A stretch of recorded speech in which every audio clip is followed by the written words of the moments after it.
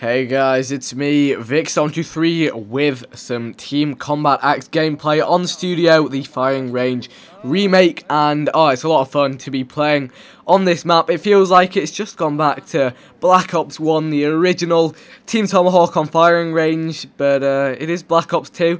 And it almost plays identically, there's subtle differences. It feels like we die a lot faster, but other than that, it's fairly good.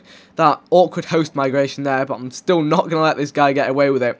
So yeah, it's a lot of fun to play on this map. It's always cool to, have retro maps added back in, and Combat Axing, it's a great map for that, although we struggled so much to even get a game where there was an opportunity to even put up a fight, because a lot of the people that have been playing these new maps are seriously try-hard players. They are going in, and of course, why wouldn't they? But it just makes it extremely difficult for us with combat axes only to pull off a good game. So hopefully you guys can appreciate that, and there'll be more of that later on. But it started off really strong, flanking a lot, and that's all good.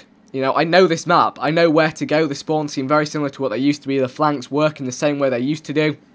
And actually, it's the same case on Nuketown. I'm not actually sure why I've not done a Team Combat Axe gameplay on there yet. I guess it only recently got added into the regular map rotations, which are all I tend to play.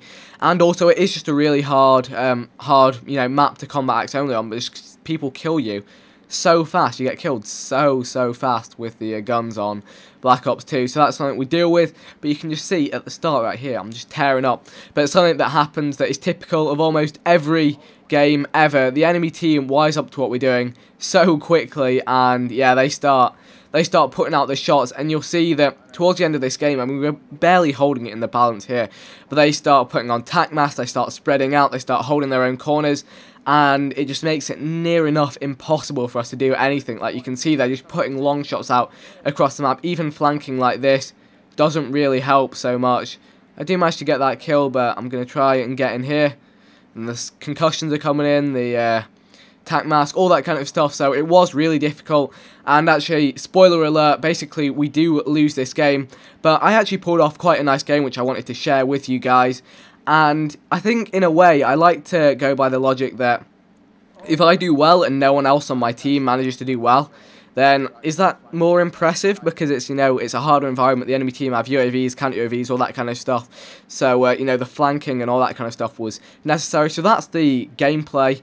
And also, I had a lot of fun playing all of these maps yesterday for the first time, live commentating them. Those were uploaded over the course of yesterday. There was a lot of them. You might have missed some of those. Feel free to check them out in my previous videos. I did some, the first two games were beastly. My first game of the day and first game I played was on Encore, and I got something like 37 kills to 6 deaths or something like that, just messing around. And then the game after that, I got like 27 and 3 on the map Vertigo, which is like a rooftop map. And then the other two gameplays were more fun, messing around on this map, and also met some awesome people to talk to in-game chat on Magma, so feel free to check those out. Also did a live Mob of the Dead run that was uploaded really late UK time, so that was also there for you guys to check out. There'll be an outro at the end of this video, which links to all of those videos. I think they've done a great job of the DLC once again, definitely enjoying it. The only thing I'm disappointed about is there's no new gun DLC, there's no new weapon for me to unlock all the camos on super fast and show you guys, but hey, it is what it is, and from what I've heard, there are actually going to be no more weapon DLCs in this game. Apparently the Peacekeeper was one of the original weapons in the SMG class slot, and basically they didn't want to have so many SMGs in at the start, so they added it in later as DLC, and we kind of were under the impression that was going to happen with every DLC drop. Unfortunately not, but you never know. There may be more stuff. They may surprise us with something like that, but nonetheless, the maps are cool. Always nice to have a remake. So there's 2 remakes in here at the moment. It would actually be cool if they remade a map that wasn't kind of from the Treyarch side of things. Maybe one of the Modern Warfare maps. It'd be really interesting to see how one of those played on, the Black Ops games. But that's just a thought for the future.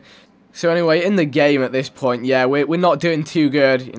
We're trying just to pull back that lead. Ambushing that guy in the tower. Gonna see if I can pull off a long shot on that guy down there. I can. Don't know where the guy inside the building went. I think he ran outside. But it's not going to go in our favour. The SMGs is just going to overpower us. Even with, the hiding, the stunning, that kind of method. Still not going to work out, so I hope you guys enjoyed the gameplay. If you did, be sure to hit the like button. Unfortunately, not a win, but a more realistic outlook on Team Combat Axe. If you would like to check out any of the Uprising DLC live gameplay I posted yesterday, then check out the links on screen right now.